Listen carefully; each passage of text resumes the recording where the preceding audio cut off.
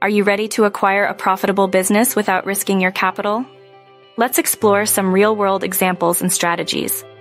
In 2001, Tony Fernandes acquired the struggling airline AirAsia for a symbolic price of 1 Malaysian ringgit, transforming it into a successful and profitable carrier through creative financing and a low-cost model. Unilever's acquisition of Dollar Shave Club for $1 billion with an earn-out provision marked a shift in how large companies approached online businesses, incentivizing continued growth after the acquisition. Amazon's $1.2 billion stock swap acquisition of Zappos allowed them to expand their online shoe business, demonstrating the power of strategic financing and acquisitions.